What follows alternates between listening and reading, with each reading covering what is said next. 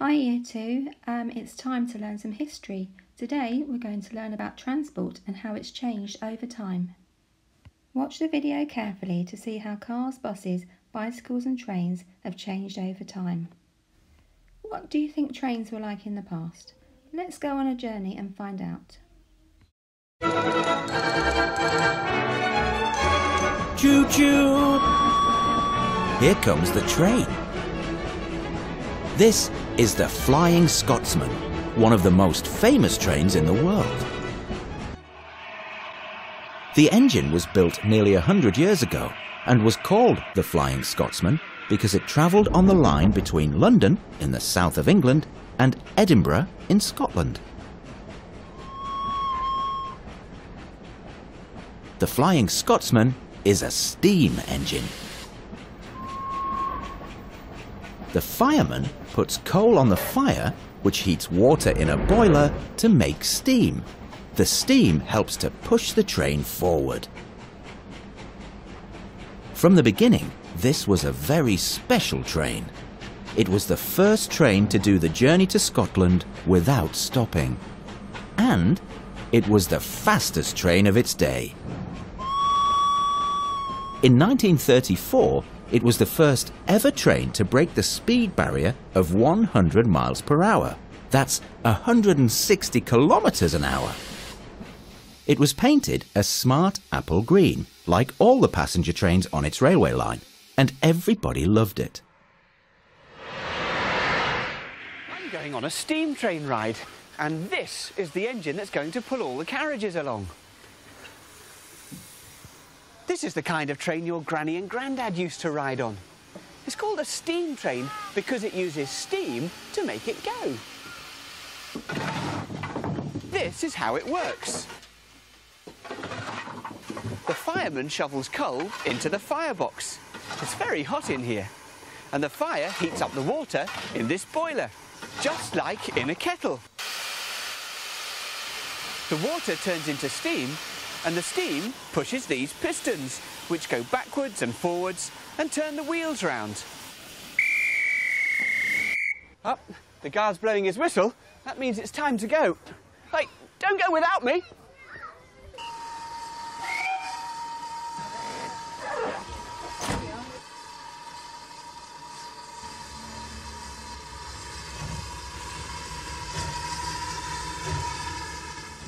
China has unveiled a new train which can travel up to 500 kilometers an hour. The country has the world's largest high-speed rail system. This super-fast vehicle is the first train to have been completely developed and made in China. It's been built using very lightweight materials to reduce the weight and increase the speed. It's apparently been designed to resemble an ancient Chinese sword. The train has touchscreen controls and comfy red seats. Now let's see how cars have changed. Fender friend, chitty bang bang, chitty chitty bang bang, chitty bang bang, chitty chitty bang bang, chitty bang bang, chitty chitty bang bang. Oh, you pretty chitty bang bang, chitty chitty bang bang, we love you. And in chitty chitty bang bang, chitty chitty bang bang, what we'll do? Live far in our motor car. Oh, what a happy time we'll spend. Bang bang, chitty chitty bang bang, our fine four-fendered friend.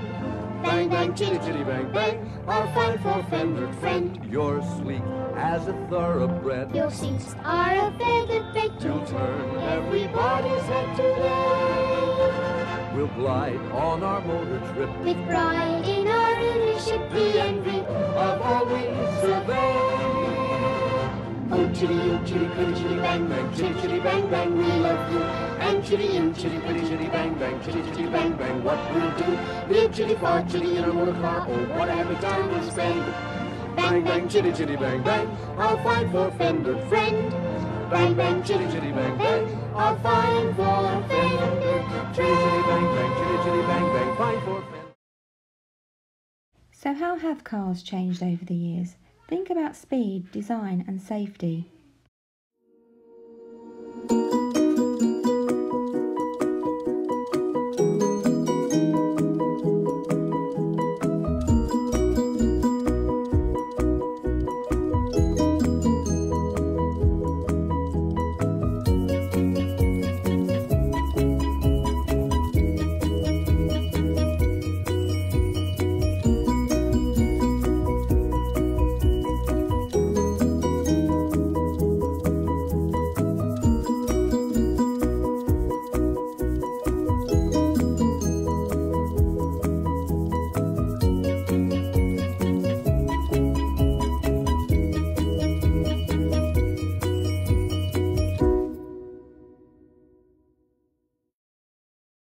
In Victorian times, horse and carriage was the most popular form of transport.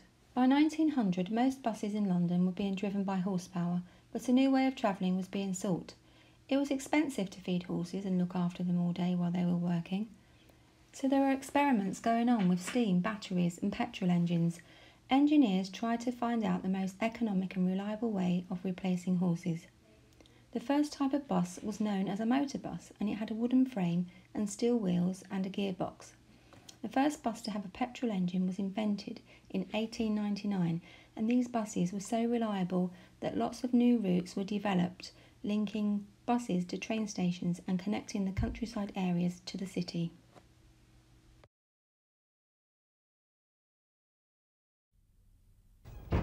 During the 1880s, cycling suddenly became the fashion, as bicycles with equal-sized wheels and new air-filled tyres were introduced. They were a cheap and useful means of transport for delivery boys who took packages to the new middle-class houses.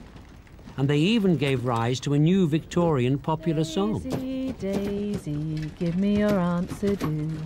I'm half crazy, all for the love of you. It won't be a stylish marriage, I can't afford a carriage, but you look sweet upon the seat of a bicycle made for two.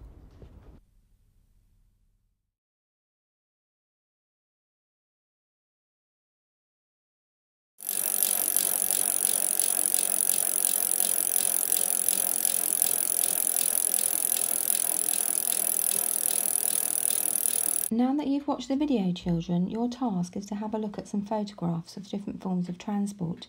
You need to find 3 photos of each type and sequence them in time order. You could start with trains. Find 3 pictures of trains and then order them, starting from the oldest type to the most modern type. You need to put the pictures onto the activity sheets. Then you need to find 3 ways in which each transport has changed. You can watch the video to get ideas, or you can do your own research. You'll need to write down 3 sentences showing what you've found out. Good luck!